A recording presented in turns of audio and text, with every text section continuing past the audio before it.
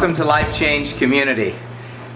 You're catching me trying to put together dinner. I have some organic Japanese noodles and a nice piece of salmon, and have some soy sauce going, and I'm just trying to get it all together. My biggest problem is knowing what to put together, what time to get each element started, how to get it all to finish on time and then taste just right.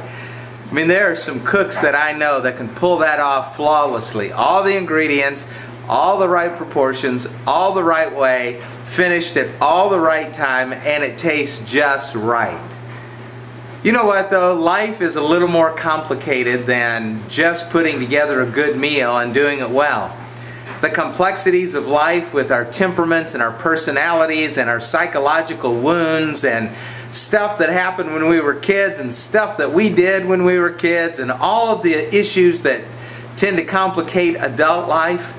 You add in the complexity of other people interacting with us and all the multiple layers of that, and then the timing of deadlines and pressures and bill paying and children, and then you have your house to take care of and a career to try to build, and then you run into problems and obstacles, and then somebody does something to somebody else and the dominoes start falling and the wheels start coming off and life just gets wobbly, and boy, most of us have wrecked a time or two really hard.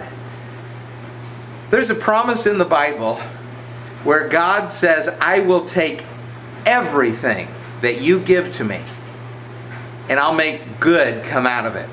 Now I want you to be very careful here. God does not say that everything is good. But He says whatever we give to Him, when we love Him and we enter into a relationship with Him and we say, God, here I am.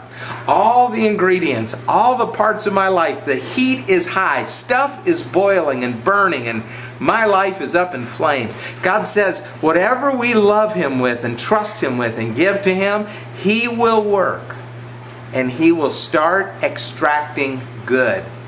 So that even when we look back on it, sometime later, we can see God was at work. God did that. Only God could have done that. It's an amazing promise. The question is, can God keep that promise? Or is it simply impossible to cause good to come out of all things?